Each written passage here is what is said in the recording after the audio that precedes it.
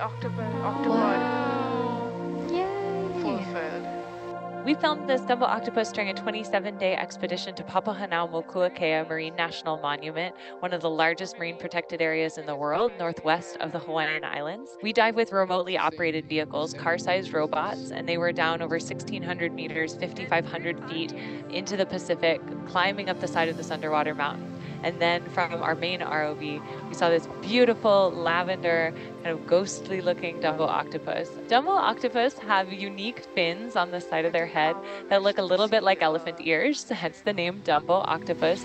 Oh, the flappy ears. So they use these fins to fly through the water, to go hunting, or just moving around their environment. It's always such an exciting moment to see a Dumbo octopus. Inside the control room, there's a whole team working together to explore the deep sea. And anytime one of these animals pops in, the room kind of erupts with, Dumbo octopus.